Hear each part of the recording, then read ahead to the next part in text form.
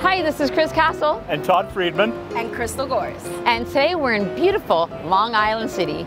And we want to share a story with you about the 2016 Volkswagen Beetle. Now this is a classic Beetle. And what I love about Volkswagen is its history. So when I was a kid, we used to play punch buggy. And I want to find out from you and my friends a little bit about your punch buggy story.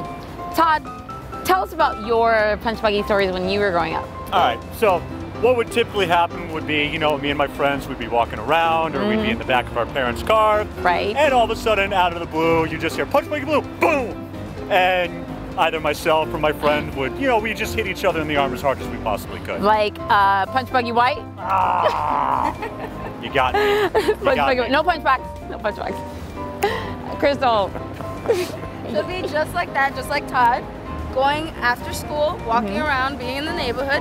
Right. So you'll see a whole bunch of punch buggies back in the day. Right. And if you see a green one, blue one, we would actually call dibs sometimes too. And favorite ones would be blue and yellow. Well, you would dib the car before you even saw it? Yeah, because they wouldn't be able to punch me. If I called that color, they saw it, you're not allowed to punch me. So you guys are like making up stuff. Yeah. I'd be like, okay, you're making some. Points. Yeah, well, I had points. Yeah, okay, so I had points. So I never had points. Yeah, the points. Just punch each other as hard as you could.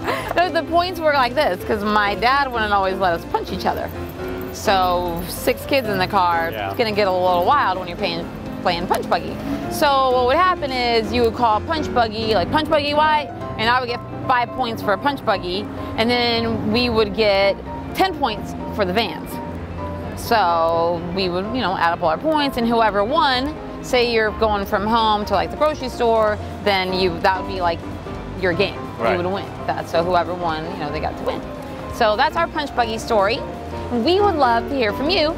Share with us your punch buggy story on our social media, and you can find us everywhere. We're all over online. We have Facebook, what else? YouTube, Instagram, LinkedIn.